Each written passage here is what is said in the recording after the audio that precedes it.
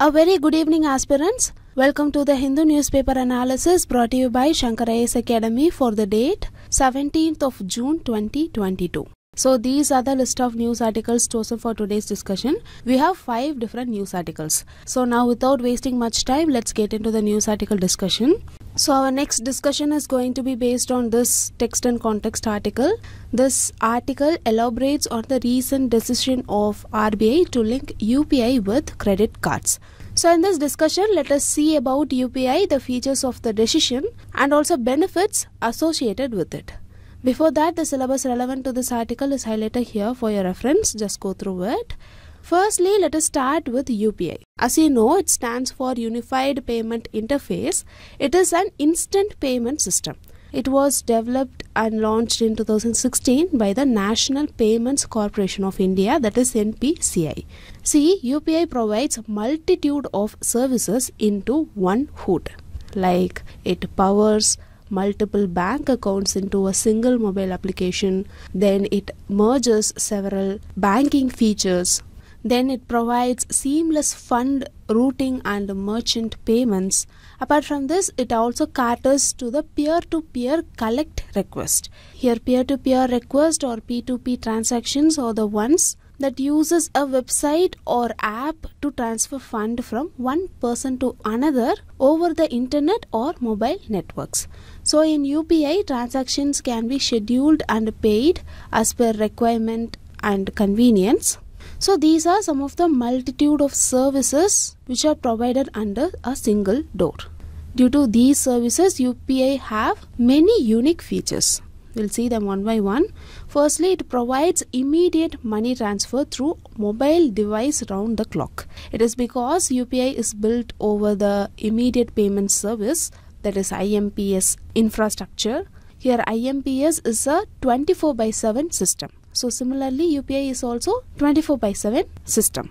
Secondly, UPI is a single mobile application for accessing different bank accounts. This is a unique feature. Thirdly, it also has single-click two-factor authentication. See, single-click is a process of transaction where the payment can be done with a single tap. Only for the first transaction, you will have to register with needed credentials like credit or debit card details, bank account details, etc. After that, no need to fill in details. Just you can pay using a single click. But such transaction need to be secure and authentic. That is why UPI has two-factor authentication. This means the transaction is authenticated at 2 levels. First is the mobile number or a virtual ID offered by the provider, and second is the mobile PIN called MPIN. So apart from this, it also uses virtual addresses of the customer for pull and push. See, in digital transactions, push means crediting money or paying to others, whereas pull means debiting money or collecting money. This feature is what enables you to send and receive money in UPI, and for this UPI uses a virtual address. This provides incremental security as the customer is not required to enter the details such as card number, account number, IFSC code, etc. Apart from this, it also has the quick response code or QR code feature, so you can just have to scan the code to make the payment, just like that. Most importantly, for the transactions, you can link bank accounts as well as PPI wallets. Here bank accounts means the savings and current accounts, and they are linked with UPI through the debit cards of users.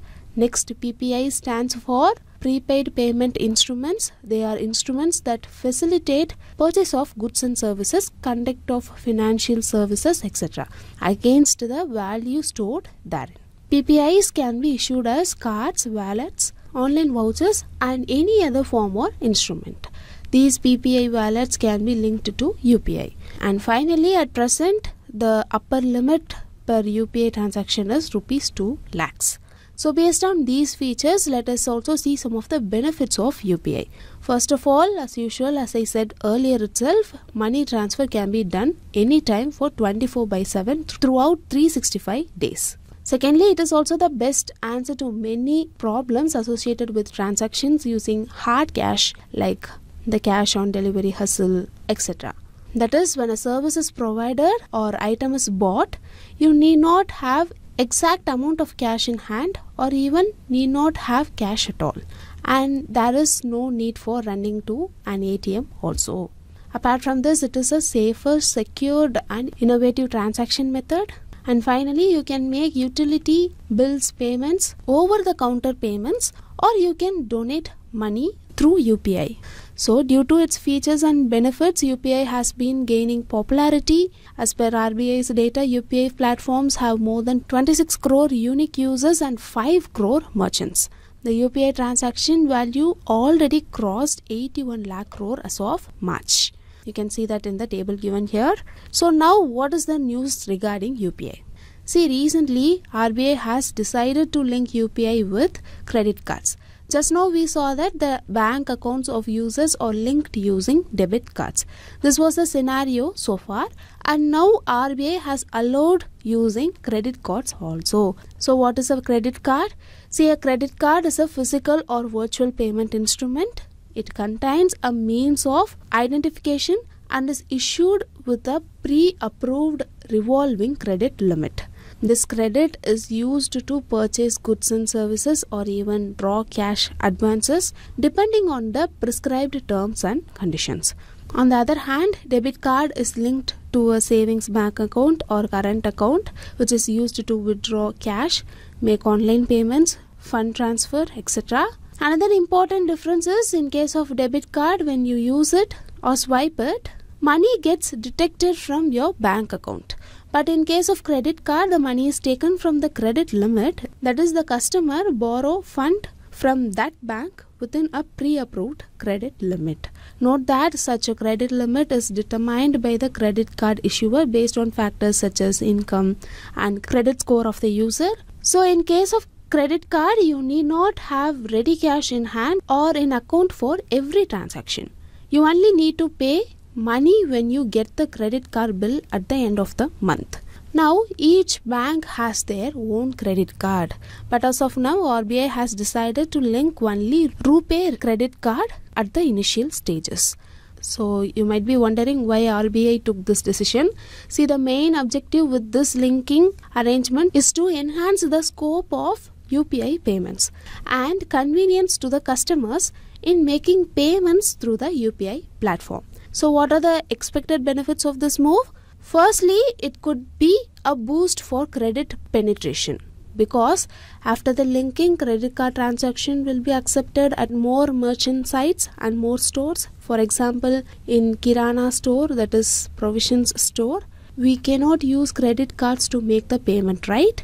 But this hurdle will be removed through the linking as they already accept UPI payments. Secondly, it will also help in maintaining your savings. Thirdly and most importantly, it is essential as credit cards have been losing market. Some estimations note that the credit card market share dropped to 30% in financial year 21 from 37% in financial year 20 and is expected to further come down to 27% in financial year 2022. So, the linking will boost the credit card market. Apart from this, more credit penetration means more spending by public. This in turn will enable economy to grow. Second, it will also enhance the scope of digital payments in India. And thirdly, it will have all the benefits of a normal UPI transaction. For example, you need not swipe your credit card for a transaction. Rather, you can just scan a QR code and make the payment. See, as you know, after demonetization, Paytm became famous. Therefore, even in rural areas, they started using QR code based payments. So, UPI credit card linking will help them more. This is mainly because even now many Tier 3 and Tier 4 cities of the country does not have point of sale or POS infrastructure which is needed to swipe your credit or debit card. Another benefit is that it will largely benefit fintech platforms like Paytm. So these are the benefits. Now along with these, certain issues are also cited with the linking. We'll see them later, as many of these will be resolved once RBI issues guidelines for credit card payments through UPI. So these are some of the important points that you have to make note of. In this news article discussion, we saw about UPI, that is Unified Payment Interface, in very detailed manner. We saw the services provided by the UPI. We saw its unique features. Then we saw about the benefits of UPI. Then we saw what is a credit card. So these learnt points. Now let us move on to the next news article discussion. Look at this editorial article. See, our Prime Minister Narendra Modi on Tuesday announced that his government would be recruiting 10 lakh personnel within the next 18 months on a mission mode. In this regard, this article states that the centre's decision to recruit personnel is a nod to the festering unemployment issue. In this context, let us discuss about some important points mentioned in the editorial. Firstly, let us start our discussion with demographic dividend. So what is this demographic dividend? See, demographic dividend is nothing but the economic growth potential that can result from shifts in a population's age structure. Here, economic growth happens mainly because of the fact that the share of the working age population is larger than the non-working age share of the population. Know that the working age population is aged between 15 and 64 years, and the non-working age share of the population indicates 14 years and younger and 65 and older. Okay? Now, why are we discussing about demographic dividend? Is it that important? This is because India has one of the youngest population in an aging world, and it is expected that India will add another 183 million people to the working age group of 15 to 64 years between 2020 to 50. So, a whopping 22% of the incremental global workforce over the next 3 decades will come from India. That means finding productive employment for its youth was to be an imperative for India. But in the last few years, unemployment has remained a major concern in India. The leaked Periodic Labour Force Survey, that is PLFS, in 2018 revealed that India's unemployment rate was the highest, that is at 6.07% in 4 decades. The latest PLFS suggests that the overall unemployment rate at 4.2% in 2020 to 21 compared to 4.8% in 2019 to 20. The labour force participation rate, that is LFPR, increased to 41.6%, up from 40.1% in 2019 to 20. You can see that in the image given here. But the PLFS data will not bring much cheer to the government despite a decrease in unemployment. This is because the decrease in unemployment has also coincided with the transfer of employment into lower productive and unpaid jobs away from salaried employment. This means employment in lower productive and unpaid jobs is increasing and jobs in salaried employment is decreasing. So worryingly, industrial jobs have also decreased with more employment in agricultural and farm-related jobs. This trend was accelerated following the COVID-induced lockdown and has not reversed since then. Also, the unemployment rates among the educated and the youth have declined only marginally. Here, the educated people denotes those who have completed secondary education, and the youth indicates those who are aged between 15 to 29. See, wage rates have also continued to remain low for those employed in either salaried jobs or self-employed, who compared to the pre-pandemic period. It is clear that the government must simultaneously tackle unemployment and the quality of employment issue on a war footing. In this regard, Prime Minister Narendra Modi's announcement that the government will be recruiting 10 lakh personnel within the next 18 months should be seen as a step in the right direction. An analysis of official government data shows that there were 8.72 lakh vacant posts across 77 ministries or departments as on March 1, 2020. Of this, just 5 ministries or departments, namely Defence, Railways, Home Affairs, Post and Revenue, accounted for 90%. Prime Minister's announcement was not about the creation of a large chunk of new jobs but to fill up the existing vacancies. But the author opines that even this measure would not be sufficient in the economy like India that continues to remain distressed as a consequence of the government's mismanagement and the effects of the pandemic in the last few years. but the push to provide jobs for those seeking to enter the labor force will help ease matter for the medium term. See, the country cannot afford to waste more years in its race to reap the benefits of its demographic dividend. That is what the author is trying to convey through this editorial article. So in this editorial article, we saw about what is demographic dividend. Demographic dividend is nothing but the economic growth potential that can result from shifts in a population's age structure. So here economic growth happens mainly because of the fact that the share of the working age population is larger than the non-working age share of the population. Then we saw about some of the significance of demographic dividend. So with these learned points, now let us move on to the next news article discussion. Take a look at this news article. It says that Tamil Nadu Chief Minister wrote to Prime Minister urging him to convene at least 3 meetings of the Interstate Council every year. He also suggested that every bill of national importance which is likely to affect one or more states to be placed before the council, and it should be placed before being introduced in Parliament, and the views of the council should be tabled in Parliament at the time of introduction of such bills. So this is the essence of the news article given here. In this context, let us understand more about Interstate Council or ISC. See, the Constitution of India provides for a polity which clearly defines spheres of authority between the Union and the states to be exercised in the fields assigned to them. Consistent with this, the Constitution has made an elaborate distribution of powers between the Union and the state in the areas of legislative, administrative and financial powers. And the subject of legislative powers have been classified into 3 lists, like the Union list, State list and the concurrent list in the 7th schedule of the Constitution. We all know that residuary powers of legislation have been vested in Parliament. See, the Union government has from time to time taken steps to look into the contentious issues between the centre and the states in the area of distribution of powers. As one of the measures, the Union government constituted a commission in 1988 under the chairmanship of Justice R.S. Sarkaria to review the working of the existing arrangements between the Union and the state.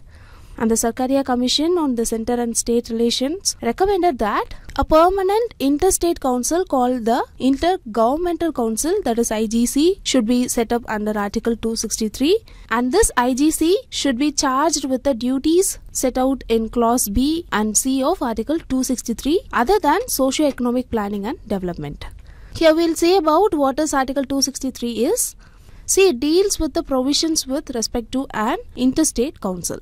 See, according to the article, the President can constitute a council which would serve the public interest better, and the duties of the council includes inquiring into and advising upon disputes which may have arisen between states. Secondly, investigating and discussing subjects in which some or all of the states or the Union and one or more of the states have a common interest, or they can make recommendations upon any such subjects, and in particular recommendations for the better coordination of policy and action with respect to that subject. And the article strictly says that it shall be lawful for the President by order to establish such a council, and he can define the nature of the duties to be performed by it and its organization and procedure. So based on this article only, Interstate Council was established. Now coming back to the establishment of Interstate Council, see, the Government of India accepted the recommendation of the Sarkaria Commission to set up an Interstate Council and notified the establishment of the Interstate Council Presidential Order dated 28/5/1990. So with this information, now let us see about the composition of the council. See, the council consists of a chairman. Here the Prime Minister is the chairman of the council. Then Chief Ministers of all states, they are the members. Apart from this, Chief Ministers of Union Territories having a legislative assembly and administrators of UTs not having a legislative assembly, they are also members of this council.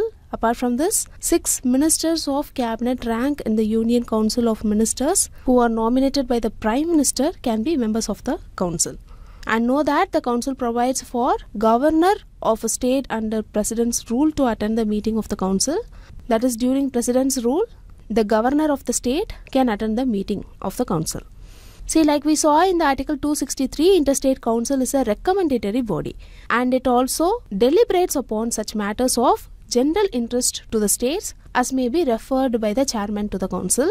Apart from this, a standing committee of the Interstate Council is constituted for continuous consultation and processing of matters for the consideration of the council. Here you must make note of this point. The standing committee comprises of Union Home Minister as chairman. So these are some of the points that you have to note about Interstate Council. See, it was constituted under the recommendation of RS Sarkaria Committee. The Interstate Council is set up under Article 263. President by his order establishes such a council and he defined the nature of the duties to be performed by it and its organization and procedure. The most important point here to be noted is that this body is a recommendatory body and it consists of a chairman. Here Prime Minister is the chairman of this council. Apart from this, members include chief ministers of all states, chief ministers of union territories having a legislative assembly and administrators of UTs not having a legislative assembly. Then 6 ministers of cabinet rank in the Union Council of Ministers who are nominated by Prime Ministers or the members. Apart from this, if a state is under President's rule, the government of a state can attend the meetings of the council. So that's all you have to know about this news article discussion. With this learned points, now let us move on to the next news article discussion. Take a look at this news article. It says that environment, social and governance, that is ESG analysis, is becoming an important part of the investment process. It was emphasized at the inaugural day of the Research Symposium on Finance and Economics, that is RSFE 2022.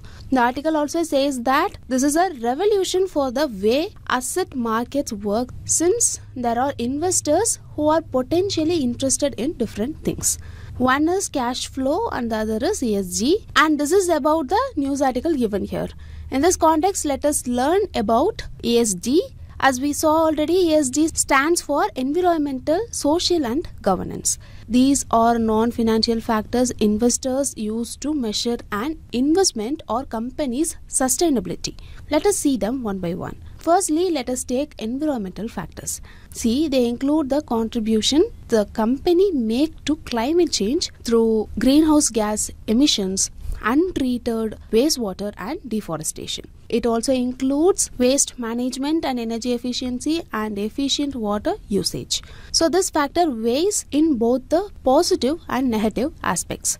Now let us take the social factor. They include human rights, labor standards in the supply chain, any exposure to illegal child labor, and more routine issues such as adherence to workplace health and safety. Apart from this, they also include employee gender diversity, data security, customer satisfaction, company sexual harassment policies, etc. etc. A social score also rises if a company is well integrated with its local community and therefore has a social license to operate with consent. Now finally, the governance factor.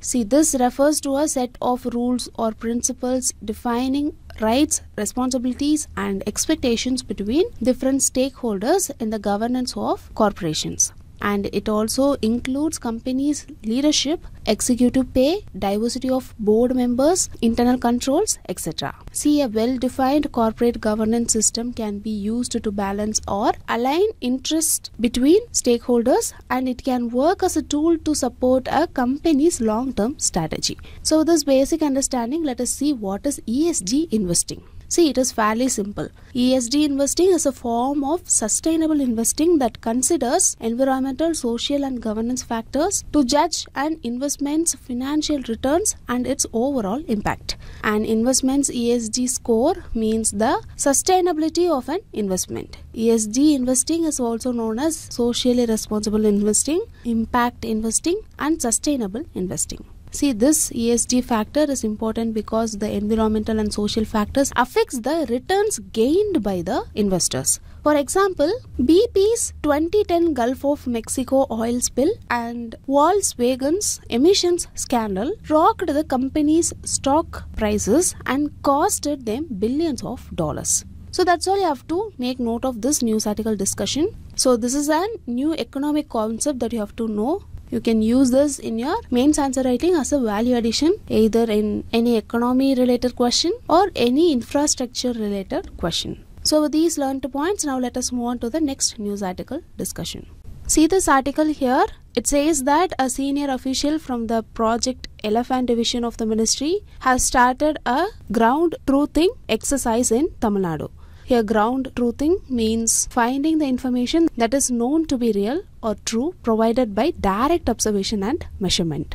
And this exercise is a part of the Ministry of Environment, Forest and Climate Change, that is MOEFCC's efforts to identify and protect elephant corridors across India. And this is the crux of the article given here. So in this discussion, we are going to see what is an elephant corridor, and we'll also see corridors mentioned in the news article. First of all, what is an elephant corridor? See, the National Tiger Conservation Authority, that is NTCA, constituted under the Wildlife Protection Act 1972, defines wildlife corridors as an inherent geological linkage through forest, river courses or other habitat attributes which facilitate movement of wild animals from one source area to another. So we can say that elephant corridors are linear, narrow, natural habitat linkages or connections that allow elephants to move between secure habitats without being disturbed by humans. And this is the simplest explanation of an elephant corridor. Now coming to the corridors mentioned in the article mentions some of the corridors like Kallar and Anaikatti north-south corridors, then Tali Bilikal and Bilikal Javalagiri in Hosur, and Kalhati Sigur at Glencoran. So the article mentions some of the elephant corridors like these. You can see some of the elephant corridors in this map given here. See, these elephant corridors are very important from prelims point of view. These corridors might be given as pairs with their locations. So at that time you should be able to answer them. Keep that in mind while reading such articles. So that's all about this news article discussion. In this news article discussion, we saw what is a ground truthing exercise. Ground truthing is nothing but finding the information that is known to be real or true provided by direct observation and measurement. Then we saw about what is an elephant corridor. It is a linear, narrow, natural habitat linkages or connections that allow elephants to move between secure habitats without being disturbed by humans.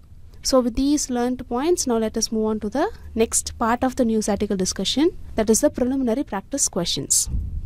Now look at this first question. This question is about interstate council. Which of the following states are correct about interstate council? Statement 1, interstate council is only a recommendatory body. Statement 2, Home Minister is the chairman of the council. Which of the above statements is or are correct? Option A 1 only, option B 2 only, option C both 1 and 2, and option D neither 1 nor 2.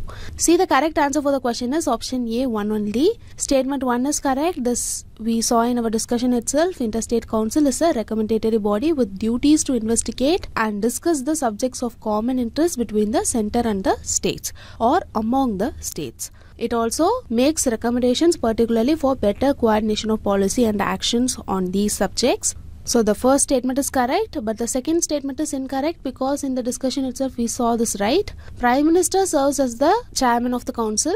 Home Minister serves as the chairman of the standing committee. So here the second statement is incorrect and the first statement is correct. So the correct answer for the question is option A 1 only. Now moving on to the second question. This question is about elephant corridor. 3 pairs are given. You have to choose the correct pair. This is why I said you have to follow newspaper to answer these kinds of questions. On the left side, elephant reserves are given, and on the right side, respective states are given. Pair 1, Kameng Elephant Reserve, Assam. Pair 2, Mahanadi Elephant Reserve, Orissa. Pair 3, Dihing Patkai Elephant Reserve, Assam. Which of the above pairs given here is or are correct? Option A only 1 pair, option B only 2 pair, option C all 3 pairs, and option D none of the above. See, the correct answer for the question is option B only 2 pairs. Here first pair is wrong because Kameng Elephant Reserve is located in Arunachal Pradesh and not Assam. Other 2 pairs are correct here. So the correct answer for the question is option B only 2 pairs. Now moving on to the third question. you have to find the incorrect statement with reference to Unified Payments Interface, that is UPI. Option A, it is an instant payment system developed and launched by the National Payments Corporation of India, NPCI. Option B, it caters to the peer-to-peer collect request using single-click three-factor authentication. Option C, bank accounts and PPI wallets are linked to provide seamless fund routing and merchant payments. And option D, both A and C. See, the correct answer for the question is option B. It has two-factor authentication and not three-factor authentication. So this option is incorrect, except that both option A and C we saw in our discussion itself. So here both A and C are correct statement, and the incorrect statement is option B only. Now moving on to the next question. This question is the quiz question for you today. Read out the question, try to answer it in the comment section. I'll tell you whether the answer is correct or not. The mains question for today's discussion is displayed here. Go through the question, write an answer and post that also in the comment section. So with this we came to the end of the news article discussion. If you like the video, hit like, do share, and don't forget to subscribe to Shankar IAS Academy YouTube channel. Thank you.